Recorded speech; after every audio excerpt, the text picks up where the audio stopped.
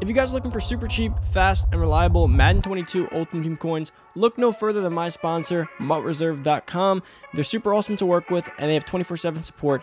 Head over to MUTReserve.com and use code Poodle at checkout for 15% off your order. Hello everybody, it's Poodle back with another Madden Ultimate Team video, guys, and today I'm going to be opening up my free NAT Rookie Premier Fantasy Pack, as well as going over the best free Rookie Premier to take. I'll be ranking them and kind of going over the 3 or 4 that I think are the only ones you really want. I think beyond that, they're just optional. I'll tell you like the meta ones that you actually do want and rank them for you guys.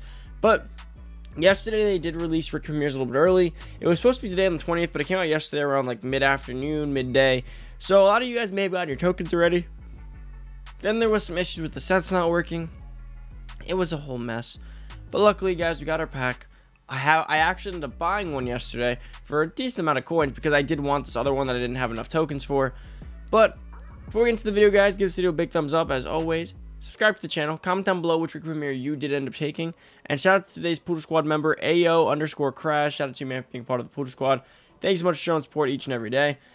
Now, if you guys need coins, head over to MUTReserve down below and use code Poodle at checkout for 15% off your order. Take advantage, guys. You need some of these Rookie Premiers. You're going to need the Superstar VPs today as well, or yesterday, depending on when you see this video. So make sure you do go ahead and do that. Now, moving on. So yesterday, guys, Rookie Premiers did drop. Now, remember, if you didn't get a free one for whatever reason, or you didn't get your other stuff, make sure you do go ahead and go check how much they go for. Now, personally, guys, if you're wondering how I get the free one, you get the free one from reaching level 10. That's how you get that one. Then there's the ones you get with your tokens from last year. So that's kind of a mix of how you get everything. And as you can see, they did go up in price quite a bit. So I did actually buy one yesterday because I knew they wouldn't be that cheap. So like Kyle Pitts goes for almost 200k right here. That's kind of crazy.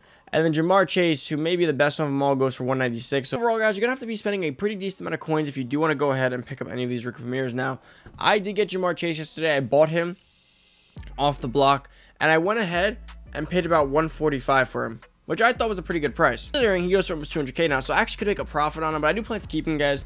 You really can't go wrong with the Jamar Chase right now. He's the fastest card pretty much in the game. 91 speed, 83 deep route running, 92 jumping, 6 feet tall, 90 excel. You know, everything else isn't really too great. 88 change of direction, but his straight line speed just kind of, it's pretty dominant right now. And of course, so is Kyle Pitts and everything. But quick advice, when you're taking your nat one, make sure you take one that's going to last in your team the longest. Now, I'll get into that in just a second. So I'm going to start off with ranking them, and then I'll go ahead and actually make my pick. So in terms of, I think there's about 4 right now that you really want to go with. Now, personally, here's the thing.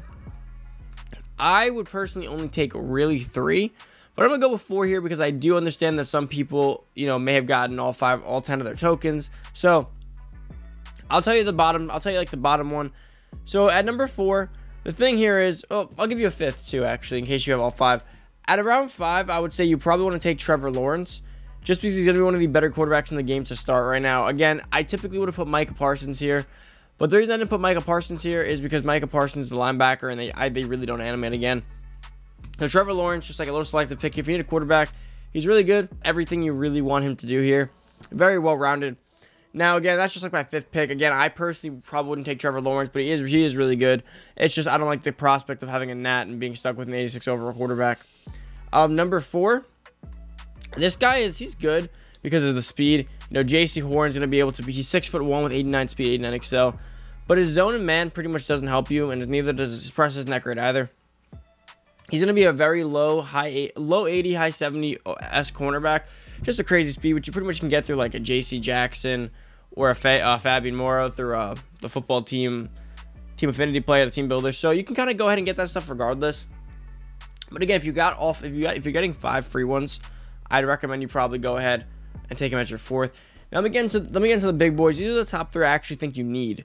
These are 3 cards that I think you absolutely need, and you really can't disregard them at all. Number 3 is Trevon Moehrig for the Raiders. Safety, he's insane. 90 speed, 90 excel, 86 hit power, 81 man, 81 zone, 84 pursuit, 81 play rec.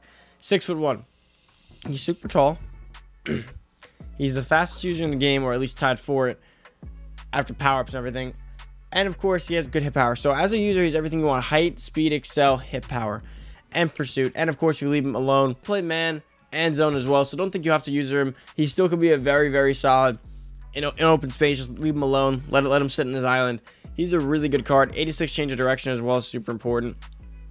I really like this card. The block's only 68. If you put the right strategy card, though, you could maybe get him to like a 70 block shot, which is actually pretty good. But he's really, really good. One of the best safeties, if not the best safety in the game right now. Then, guys, at number 2. So, here's the thing.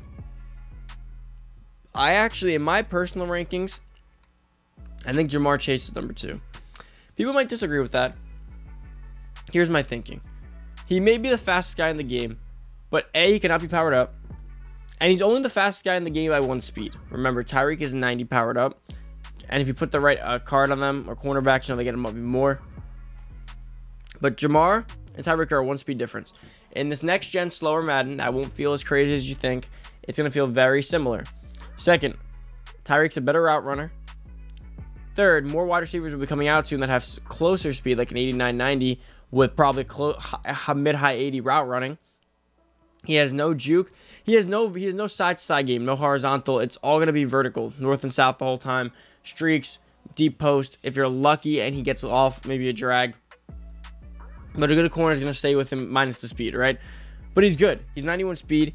He's a rookie premier. He's an 86 over. He's a good card. You have to have him right now pretty much just to compete with that speed right now. But I don't think, compared to the next best wide receiver, it's like this. It's Tyreek and Ja'Marr. It's not like game-breaking like this, right? Now, on another note, the number 1 guy on my list is going to be Kyle Pitts. Now, it's very simple. Currently, I don't count Kittle yet because Kittle is very impossible to get. Only a few people probably in the world have him right now unless you botted or you grinded, 48 to 50 hours, 60 hours straight. And not many people have done that yet. So either you had to grind crazy or botted. And neither of that community is that big right now. So even though, right, this is Kyle Pitts and this is George Kittle. George Kittle may be better catching and route running wise, but Kyle Pitts is still pretty fast.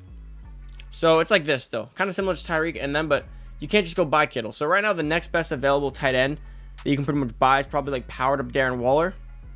Or maybe budget Kyle Pitts, the base gold. So that's the difference. There's a difference in speed between Waller and that Pitts. It's like this. And then the thing is, the only cards that can compete with this Pitts speed would be an upgraded Waller, upgraded Ingram, or upgraded Kittle. We have an upgraded Kittle. He's still not there speed-wise. An upgraded Waller at an 83 speed would probably only get like an 85, 86, which would still put him below at the next card. And we might not see a Waller for a while. I can only see us getting a Team of the Week Waller, which I doubt we get right away. Or we have to get a promo Waller, which we have some time for that. Or an Evan Ingram, but he's on my Giants, and I know he's asked at times, so I don't expect him either. So I think Kyle Pitts is beyond even the next level of tight ends. Like, he's the best tight end in his tier right now, the beginning tier. And I think he actually could even be the best tight end because he has the route running, the short running, the spec, and the speed. I think he can be the faster and better than the next wave of tight ends. So I think he's going to be above replacement level for a pretty decent time. I think it's even better. When that second or third wave of tight ends come in and they finally tie him in speed or surpass him, you can run 2 tight ends, single backs, bunch. There's a lot of places where you could actually run 2 tight ends. So you can still use him. He's going to be good for a while. Now let's get into our packs. So guys, like I said, I did get Ja'Marr Chase yesterday during the whole market crash with the Rookie Premier market crash. Now I'm gonna open up my 86 overall Nat Rookie Premier fantasy pack. Let's make our pick here. Like I said, I think it's a pretty obvious selection. Now people do like Najee Harris. The reason I'm not big on Najee Harris is for a few reasons. First off, he can't be powered up and only has an 87 speed. My Saquon Barkley has an 87 speed off of the rip, and Saquon has an 89 overall Superstar MVP card coming today. So I really don't see the need to go Najee Harris when he's already not going to be the best back in the game, when Kyle Pitts will be, right? That's kind of my opinion on it. So I'm going to be taking Kyle Pitts at this selection. Where is he? Give me Kyle Pitts. Give me the beast at tight end. I'm a big fan of this Kyle Pitts card, honestly. Promote to starter. Also, I don't know if I mentioned this, he's also 6'6", so he's like Waller. He's like a faster Waller, but he has that height too, which is just absolutely absurd. But yeah, that's about it for the video. Hopefully you guys did enjoy the video. If you're new to the channel, hit that subscribe button, turn that noty bell, give this video a big thumbs up as always. Hopefully that Pitts and that Ja'Marr help us out with head-to-head games. I mean, so far we've won. We haven't lost a head-to-head game yet, but they haven't been easy, right? Hawkinson as head end has kind of sucked, and same thing with my Stephon Diggs / Keenan Allen wide receiver combo. Hopefully those two can make a big difference. I'll probably test them out pretty shortly after this video. But thanks so much for watching. Enjoy the rest of your day. If you need coins, head over to MUT Reserve down below. Use code Poodle at checkout. Subscribe. And that's it, guys. Thanks so much for watching. I'm out. Peace.